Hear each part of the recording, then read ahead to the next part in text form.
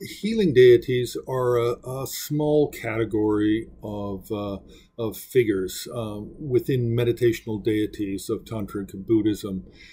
They're often sort of folded in with Tibetan medicine, or they're just sometimes folded in with miscellaneous deities. And yes, there is a category called miscellaneous deities within different systems of Tibetan teachers and literature and how to categorize deities.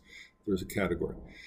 So healing deities are really just an assortment of subjects that have to do with particular ailments, and they are considered to be especially important for the cure or the prevention or the protection of certain ailments. And these subjects, these figures, do not belong to Tibetan medicine. They belong to Tantric medicine. There's a difference between Tibetan medicine and the medicine described in the various Tantric literature, which is also very much to do with what's called Buddha medicine or rasayana, extracting elixirs from stones or flowers or water or the sky.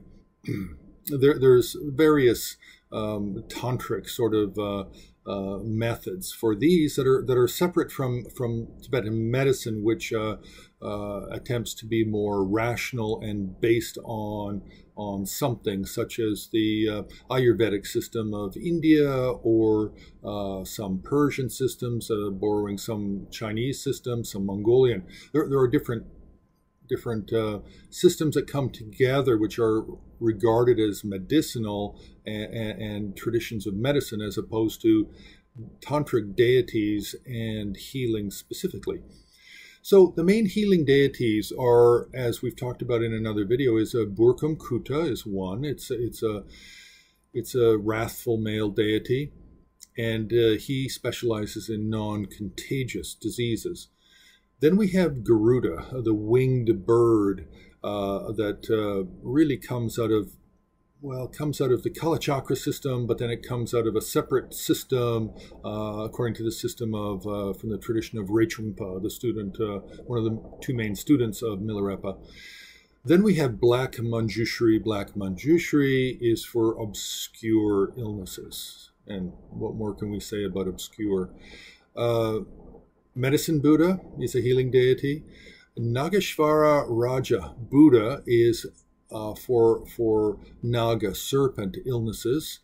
What are serpent illnesses? So things like leprosy, skin disease, boils, blisters, smallpox, things like that are considered Naga diseases.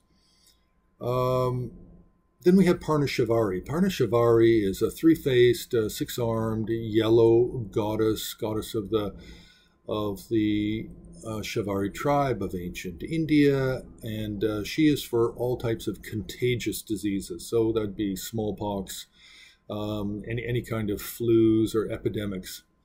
Then we have Simhanada Lokeshvara. Simhanada Lokeshvara is a form of Avalokiteshvara, and he specializes in curing and preventing Naga diseases as well. So you can see there's a lot of problems with Nagas. Then we have what are called the three combined wrathful ones. This is Vajrapani, Hayagriva, Garuda combined as a single deity. And this is for astrological sicknesses. And what are those? Well, epilepsy would be one. So these are some of the healing deities. It's a very small kind of category, but it is a real category that we find in literature and in the art.